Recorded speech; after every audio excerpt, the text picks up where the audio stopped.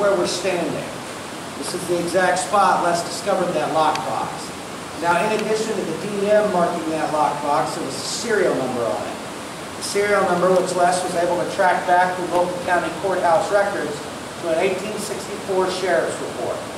In the sheriff's report, he states that the James gang had robbed the Denver Mining Company payroll from a train around Gadshill, Missouri. He goes on to further state that he and his posse chased this band of outlaws some 70-odd miles to the mouth of our cave.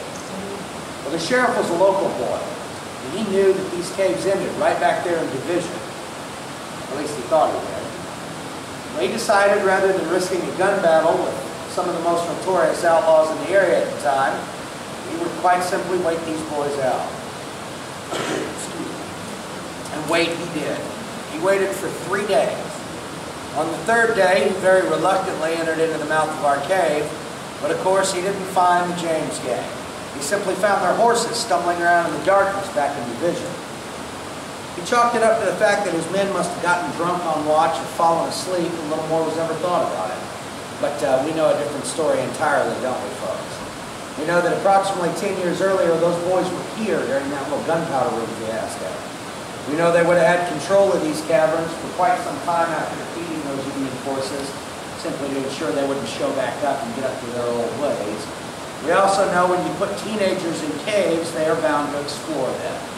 That's exactly what they did, because they knew about that dip back there that later on Les would swim through, and today we walk through. This time when they came through it, they had the entirety of the James gang with them. That would include the Dalton boys at that point. See, the younger brothers, again, were here riding with them during the raid of Quantrell. And they brought the entirety of their gang back here, carrying one very heavy lockbox filled with about $12,000 worth of gold and silver. They effected their escape via an underground passageway that runs off about 3/4 of a mile here to the right and drains into the Merrimack River. And ladies and gentlemen, that does conclude the Frank and Jesse portion of our tour today. I'm quite certain if you were in the same position where you were standing somewhere that no one knew existed, you had a sheriff and his posse hot on your tail, you probably would have went out of here about sundown that first night. I'm relatively sure that's what they did.